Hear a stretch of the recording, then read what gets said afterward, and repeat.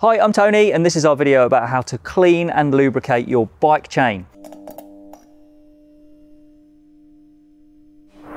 Now for me, a well cleaned, a well lubricated bike chain is a sign of someone who looks after their bike properly. So it's something that I pay quite a bit of attention to. I'm going to show you the method that I use for doing both jobs and I hope that it helps you. Got a few bits with us here that we need for the job. First of all, we've got a bike. The chain on this Yamaha MT-07 isn't horrendous, but it's definitely in need of a clean.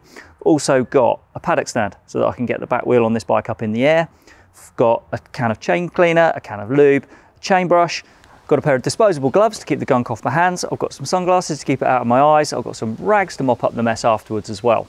So let's get the bike up on the stand and we'll get into step one.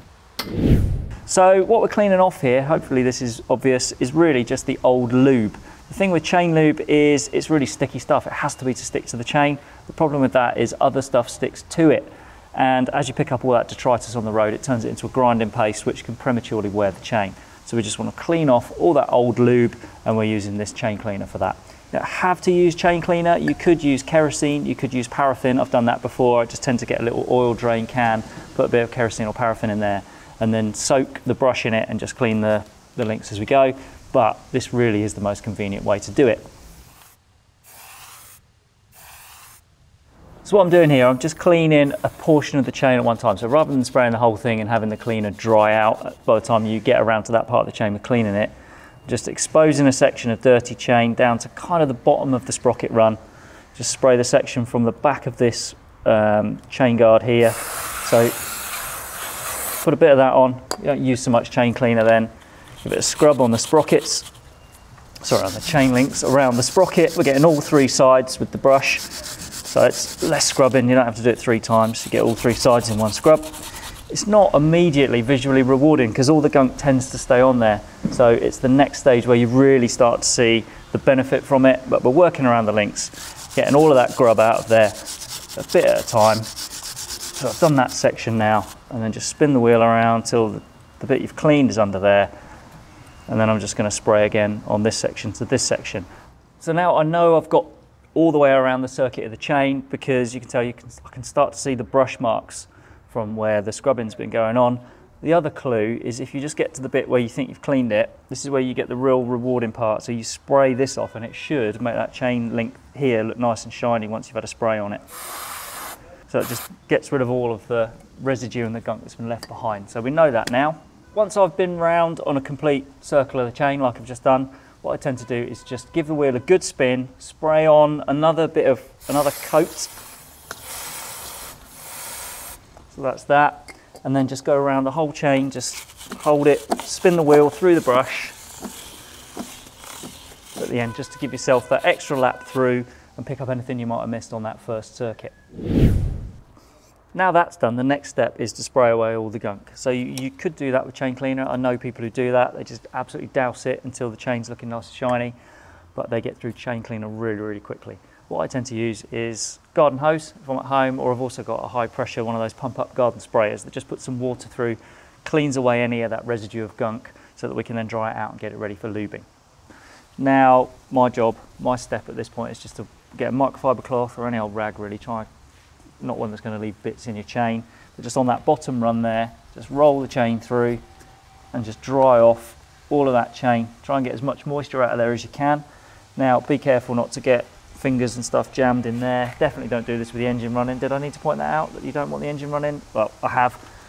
Try not to get fingers jammed in the teeth and just roll that through, drying off those links. Try and get as much moisture out as you can, and then we'll move on to the next step. Okay, so now we've done that, we've got a really grubby rag which we can actually put to some good use, because now will be a really good time to clean the rest of the bike. But before we do that, all the gunk and mank from the chain lube that's flung onto the back wheel and also on the sprocket is going to be really stubborn to get rid of when you come to clean the bike. So I tend to just use a bit of chain cleaner to spray it on the rag, use that rag to clean the wheel down. So clean that residue off the rim like that, and then the same with the sprocket. Just give the sprocket a bit of a clean, get rid of as much of the gunk on that surface as you can, because it's probably unlikely that bike cleaner is going to get rid of it as well as that chain cleaner. Okay, so having dried it off, cleaned the wheel, cleaned the sprocket, really that's job done. And still got, I think, at least half a can of this stuff left. I know people who can get through 2 cans of chain cleaner when they're cleaning 1 chain. So I think this technique's pretty frugal on that. Got this cloth, which is obviously not much use for anything other than chain cleaning now, but what I'll do with that is give that a wash out in a bucket of soapy water, fairy liquid, something like that, and just set that to one side, and I'll have it there for the next time I clean a chain. The next step in the process for me is just to take this for a really short ride to make sure there's absolutely no water left in the chain, just to get it warmed up.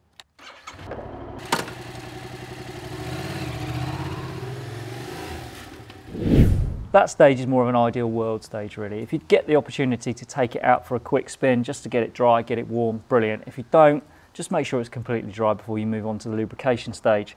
So with a modern chain like this one, it's what they call a sealed chain. So really the job of the lube, all it's there for is just to avoid corrosion. So we're protecting it from rust, really.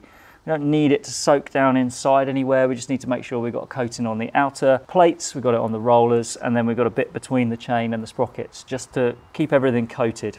So let's crack on with that. Give the chain lube a good shake. Fit the straw into the nozzle so that we're getting a good direction. We don't want it to spray everywhere. And then the first place that I always put it is between the sprocket and the chain, just here. So just get a good flow from the straw and get in there between the sprocket and the chain. A couple of spins and that should be enough to do that. We just want a light controlled spray now on the outer plates here. Don't want to get loads, so that's coating that. Just give that a couple of rotations.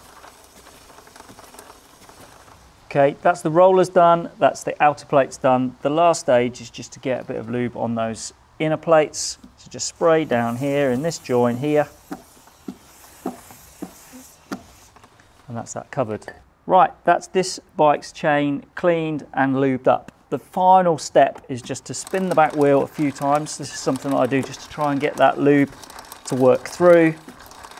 And the ideal now is that you just leave the bike to stand for a bit. Let that solvent in the chain lube go off. And hopefully it'll be nice and coated and it will stay in place for your next ride. So that's how I do it.